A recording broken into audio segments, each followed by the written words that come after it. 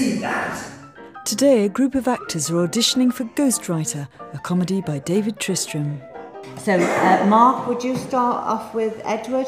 I was about to pull the trigger when you came bursting in. There is an actress who apparently died of an overdose of drugs and booze, but she returns to her playwright husband a year later to say that it wasn't accidental and it wasn't suicide, she was actually murdered. She was a selfish, two-faced, obnoxious, whining old crow. The comedy revolves around the fact that the ghost can only be seen by her husband and none of the other characters. I don't remember sleeping with her. You see? No, you wouldn't. Apparently it's a very forgettable experience.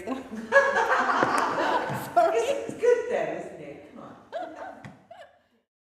You need to watch what the other actors are doing, and so that you can get good reactions to that, and don't let the concentration drop, not even for a minute. 3 months later, the selected actors have been learning their lines all summer, but there's still a long way to go.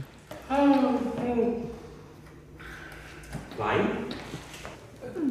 Alex is good enough to let you stay until I sort myself out. No, it's just temporary. It's just temporary. So is this face. It's almost like children before they leave home. They need the director, regardless of whether I have anything to add to their characters and so on. It gives them a comfort blanket, I think. I got to say, it's when you get on stage and someone laughs at a line or it's kind of that's a little bit of a kick. I love being able to try out so many different things and personalities and play out different emotions and all of that. What I loved about it was how everybody gets on with it and gets together and works together, and the whole teamwork. Are you ready for us, Maestro? Do you have anyone to help you learn your lines? My boy and my wife. Sorry, she doesn't know about my boyfriend. Yes, my wife helps me. It's rude to speak with your mouth full. All my friends know that.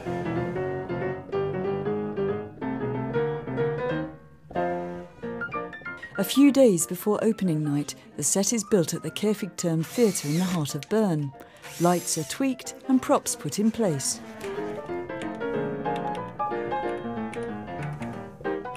This isn't fitting, and if he throws it across the room, it's going to leak all over the place.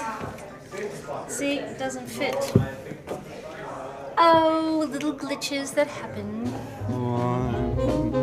Putting on my top hat, tying up my white tie, brushing off my tail.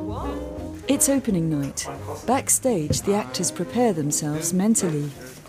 Putting in the shirt studs, polishing my nails. I'm stepping out, my dear, to breathe an atmosphere that's in. Repeat after me. Owa, Tajer, Kayam. Owa, Tajer, Kayam. What a jerk I am. I knew you were going to come up with something really low, below the belt. Get your whip out.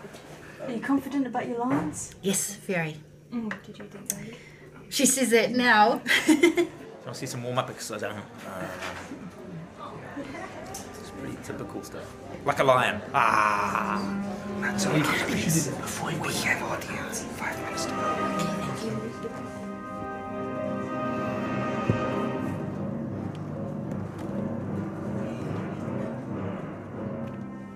We just had very strong feelings for each other. That was hatred. You hated each other. Do I make you nervous? No. Not particularly. Sorry. The gin bottle went up in the air! Did anybody see it?